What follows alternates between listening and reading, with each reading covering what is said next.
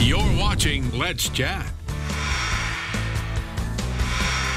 Here we have a bow. Here we have an arrow. Here we have somebody who wants to shoot a bow and arrow, but we have to do it the right way, the proper way, and the safe way. And the way to do that is to spend a few moments with Maria Sabin, who is the TSU Extension Agent. First of all, Maria, good to see you. You were here talking about 4-H and archery. Tell us the importance that one has to the other. 4-H has an archery club and an archery program each year, and we're having registration right now.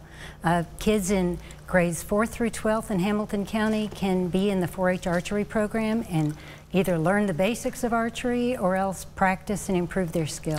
Tell me about the experience with archery that these young folks need to have before they sign up, or do they need to have any at all?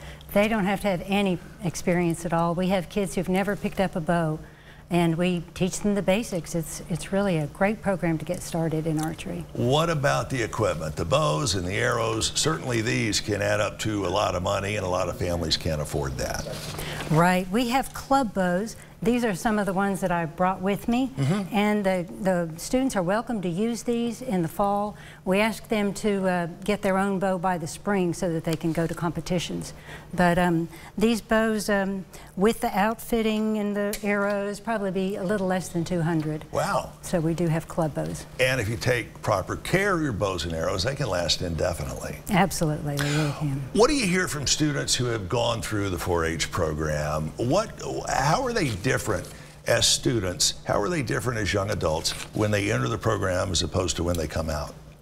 We find that it's a great way for students to learn life skills, and in 4-H archery we don't just focus on archery, we also focus on the whole student and helping them learn to focus on achieving goals. We do find that the students are better at achieving their goals. Setting and achieving goals is one of the things they learn in 4-H. And of course, being a member of a team of any sort of organized event, that's got to help them become better young adults and in turn better adults, right? Absolutely. They learn how to work as a member of a team.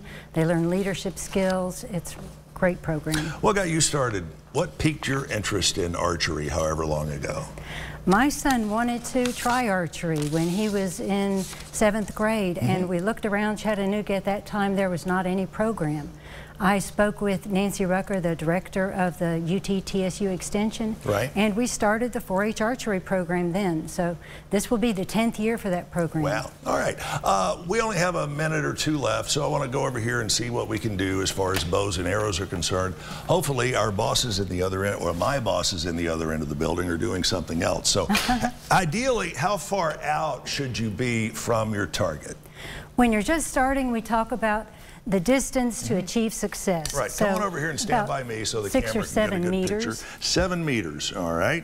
And you said I was holding this upside down a moment ago. Right. So I'm going to do, is that right? The cable guard actually goes down below your So am I still arm. holding it upside down? You are. All right, so we'll go like this, correct? Right, that's it, yes. All right. And we're going to fasten the arrow. It has an index fletching which will be pointing away from the bow. Right. And you put it on the string and pull it back until it clicks. Now, are you supposed to put it on the collar down here or just above it? Right below that white notching point. Okay. Yeah. And what about this little piece of the guard here? That is Step back just a moment so the camera can see what we're doing here. That is the arrow rest. Got it. And it actually goes up on the arrow rest. Okay. Yeah. All right. So like this. So I'm going to let you go first. All right. All right. You're going to hold. You got to have good posture for this, obviously. Absolutely. Right? That's one thing that kids improve their posture doing archery. Are you supposed to keep your left arm ramrod straight or just however it's comfortable? A little bit of a curve at the elbow helps to keep from having so much string slap. All right. We have kids do 3 fingers. Right. Pull back to the corner of their smile. Right. Aim and release. Whoa! Back to the corner of the smile. I've never heard that before. So these 3 fingers, like right here. Yes. Is that right? It feels unnatural to not have one up there. But it's okay. All right. Safer. So am I like sort of in the right place here? Right on there. All right, you're going to want to have your hand on the grip and below the arrow. On the grip and below the arrow. Yeah, you don't want to hold on to the arrow with your hand. Don't. You're supposed to do it. You put your finger down below. Down below. That's it, yeah. All right. You know, there's people at home thinking he's going to make such a fool of himself out on this. All right, give us the website for more information about how we can find out about the 4-H archery program. It's right there on your screen. It is hamilton.tennessee.edu. Maria, thanks so much. Are you ready? Are you ready? Up on the arrow. Up on, right up there. Okay. There we go. All right, are you ready? Great. Put your finger down. Put my finger down here. That's okay. it. All right. Pull They're back giving us to like the a corner less of than your 10-second smile. countdown. I don't know if I'm going to shoot this. Oh, yeah, we might as well. Bam! There we go. I'll see you back here at noon.